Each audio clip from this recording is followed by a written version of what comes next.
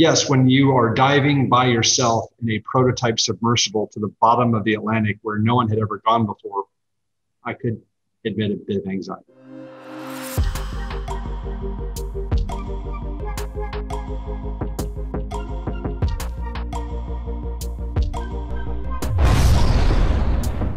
Surface, LF, depth, 109.28 meters. At bottom.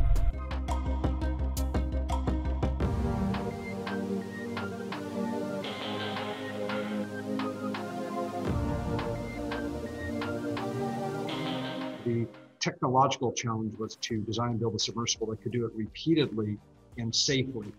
And we also wanted to be able to have two people inside of it, so I could have a pilot and a scientist. Getting there it is.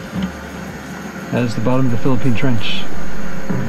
This is the deepest part of the Philippine Trench. We're showing a raw depth of 10,045 meters.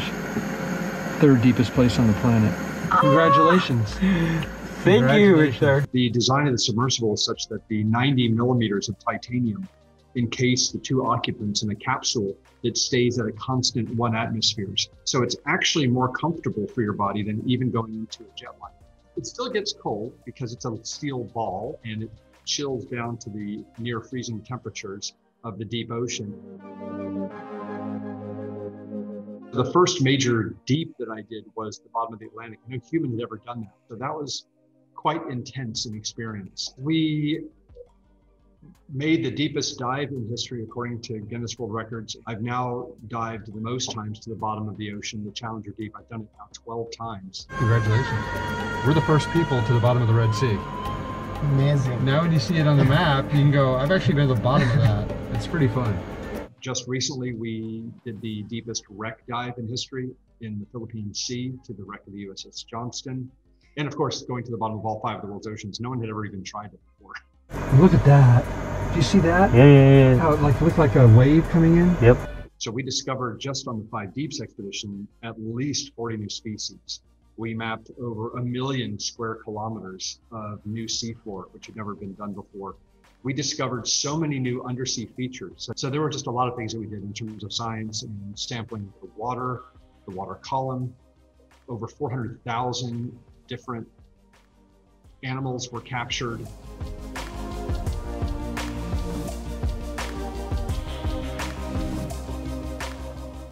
And because we've explored so little of the ocean, and in particular, the deep oceans, which are very hard to get to, we don't really know how they function. So with our own expedition, we were able to get millions of meters of water data from the very top to the absolute bottom to understand its salinity, its temperature, its content, so that we hopefully can build better climate model. There is years of scientific analysis and articles being written. What is that? I think it's a plastic bag. Yep. It's going crazy. There's a cup. Oh, Coke can. No. Yeah.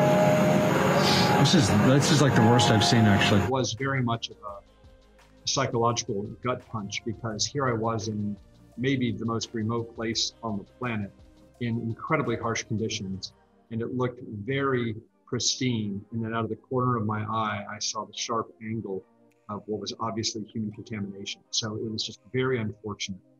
I've actually found scientific debris in the trench. There is routinely a great deal of contamination. And people think that if you throw something into the ocean that it will just degrade or vanish. Nothing of the kind happens. In fact, the deeper it goes, the more it's preserved because there's no light and no oxygen. So people need to understand that the ocean is not a large landfill. Getting there was very difficult. It was extremely bad weather, as it always is down there. And no one had ever even remotely explored that area of the world, or much less dived a manned submersible into it.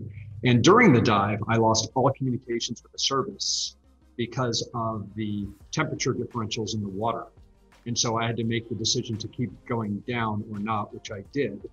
And when I got to the bottom, I felt like I was on another planet because I was in such a remote place without communications, looking at a place no human being had ever seen before. So that was an extraordinary experience. My own financial resources are adequate for what I have been doing, but I'm not a billionaire.